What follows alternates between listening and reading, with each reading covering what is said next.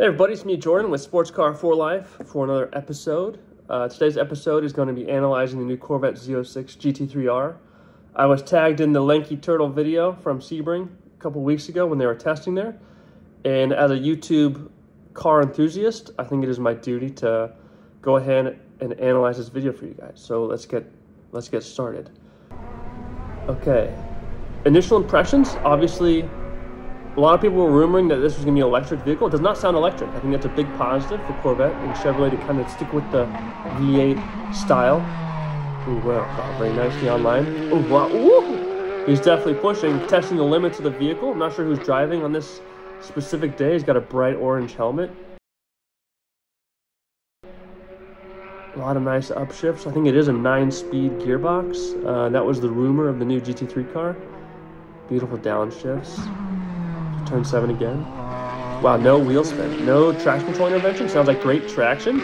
So that's obviously great, designed by the design team to have, you know, fantastic mechanical grip. Through turn 10 here. Oh my gosh, right on line again. Look at that. Wow, I don't know who's driving this thing.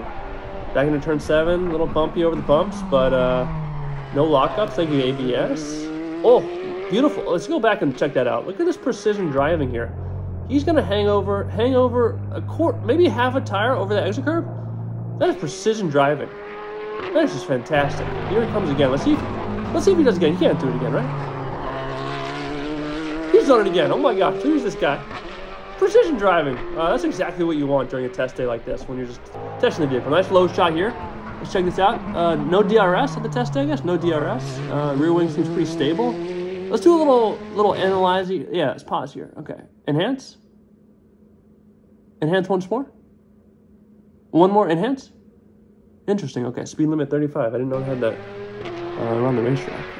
Yeah, but the funny thing I heard about this test, as we're gonna see here coming through turn 7 again, I heard Nicky Katzberg was at the test as well in a different car. And see, like this guy is obviously dropping like half wheel per corner. Rumors that Nicky was dropping the wheel so many times they actually had to bring in a couple tons of dirt to fill in those sections where he was dropping a wheel and just dragging dirt all over the track. But that's the analysis. I hope you guys enjoyed it. Obviously, the new Corvette Z06 is going to be coming out 2024.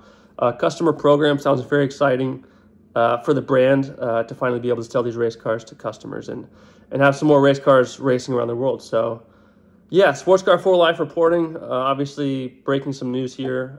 Thank you, Lanky Turtle, for the behind-the-scenes footage. And, yeah, happy holidays.